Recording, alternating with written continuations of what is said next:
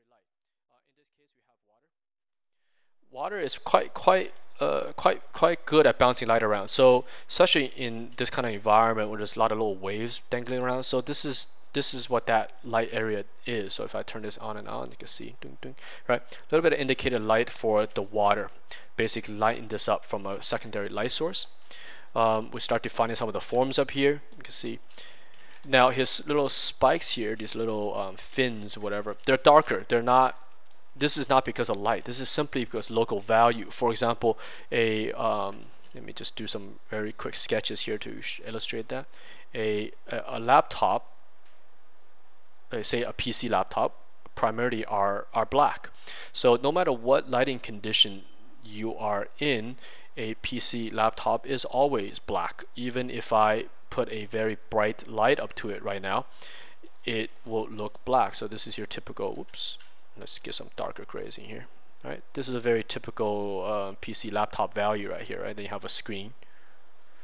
So no matter what lighting condition this is at, you'll always remain black, and that's the local value. That's the material. That's what this thing is made out of.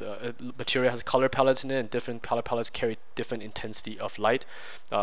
Black absorbing a lot of the colors, therefore you're getting this kind of color range. Whereas, for example, you go to an Apple or something like that, it's inherently lighter on value. So here is a, say a MacBook or something like that.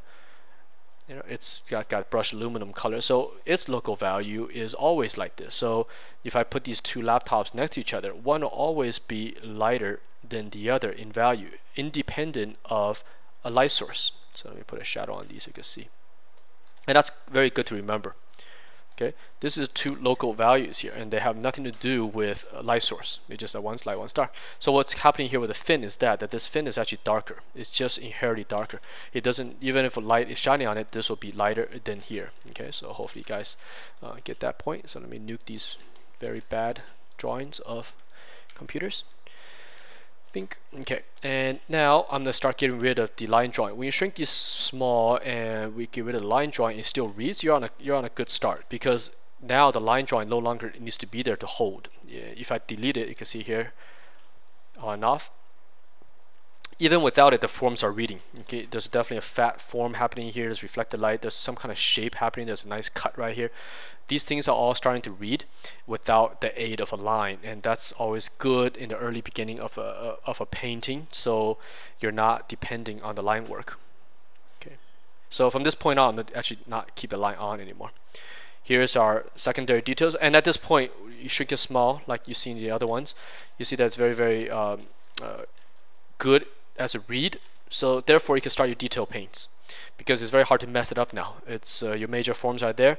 So here I go in, and for example, I kick up the bounce light. There's even more of that, and especially with the bold right here, a lot of little light is going to bounce in here. Let me go to a red paint here. So it's going to go boom boom. I want red. Boom boom boom boom boom boom boom boom boom. Right, that's what's going to happen with the light. Same with the water. It's going to get here, go ding ding ding ding ding ding ding ding, and then get escape. Some will get ding ding ding ding. So this area here, a lot of little surface to bounce. Even the arm here, that area here, it's going to get a lot of the secondary bounce light. And up here you got the primary light, and we don't have a very strong light source. Even though the clouds here look very bright, that it might not be the actual sun. The sun might not be back there. It's just the sun could be actually behind us and just lighting that sky, that part of the cloud up. So it gives a little bit more freedom in this case to kind of play around with these highlights, because there is no strong sun anywhere. So we could kind of indicate some highlights here and there, but I kind of assume the light is a little bit behind this camera. You can see here's a highlight right here.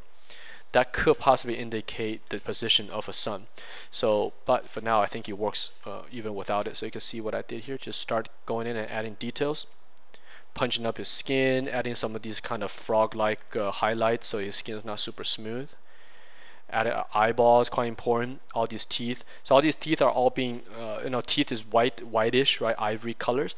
So they're gonna be much lighter in value than the area around him. So even if it's in darkness, the teeth will read. And especially in an entertainment context, you want those very important features of a design to pop. Here I added some characters. Now in the student's original image, which I'll show you here, bonk. He's got this very bad stick figure here. Generally, just my personal taste, I don't like to actually show violence that's happening as as you know, during the painting, you know, this guy's being jabbed by you know, this huge spike, whatever. It's much better to indicate that and let the audience think what's going to happen next. Because once you show something, it's too late. You know, just like the hint of something about to happen is better than actually showing it happen. So in this case, it's the same thing. Whoops, let me delete this student one. Instead of having some guy being eaten by this monster, I just indicated some people kind of running away from it. So the audience will see this and go, okay, what's going to happen next? Is this guy going to use his hand and just hit everybody? Is he going to come and bite everybody? You don't know. And that creates a sense of tension. It moves the image forward instead of saying, hey, this is what happened. That's it. No, sorry, there's nothing left to see. Here he goes, right? This way, you can leave some of the painting open for the audience. So, and those guys are also kind of running away at this angle. And I'll explain all these why I do these angles later. They don't read that well here. You can see there are dark value on dark value. So only this guy here is dark on light. These guys are all kind of melting together. So what I did here is I add a little bit of local value shift to pop them out. As you can see the difference here when we zoom out. You can't see, now you can. So now these little figures pop in front of the boat and the guy's hand, the creature's hand. Here are just some very minor details here. I kind of cleaned up some of his teeth. Okay,